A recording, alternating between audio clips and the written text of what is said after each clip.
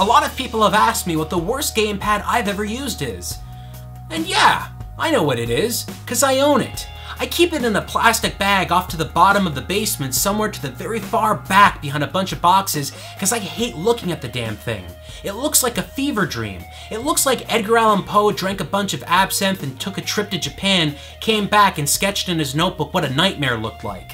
This is the most disgusting, most craziest looking controller I've ever seen. And it was created by Philips, the same people that made the CDI. And this is just as bad as the CDI.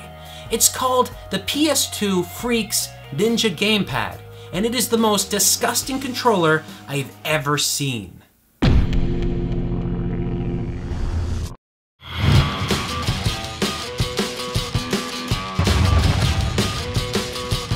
Right from the get-go, holding this controller really sucks.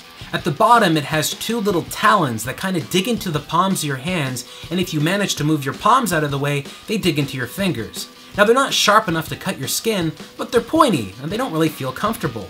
And the entire controller on the rest of your hand feels kind of the same way. There's a bunch of grooves and bumps everywhere that just doesn't feel good in your hands. The thumbsticks are kind of too close together, and they have these weird shapes on them that look like dragons, and they're very slippery, so you kind of can't keep your thumbs in place.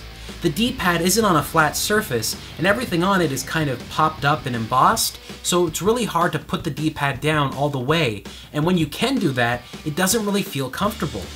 Then the buttons, instead of using the traditional triangle, circle, square, and X, they decided to use a bunch of Chinese calligraphy. And then the shoulder buttons are in a weird space as well. The weirdest part of the controller is that its eyes kind of glow, and those eyes are actually your select, start, and analog switch buttons. I know what you're thinking. You saw this controller and went, "Oh man, that looks cool, I really want one."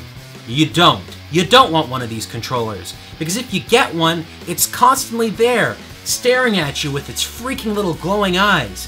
This damn thing is a freaking horrible controller to own. It sucks as a controller, and it just looks weird.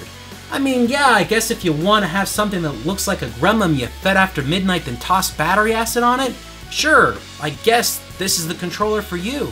But for everybody else that wants a controller that actually works as a controller, well, this is one to stay away from. I really hate this thing, and to be totally honest, this is the one controller out of my entire collection that I would love to throw out. But I can't, because it'd probably find its way back home.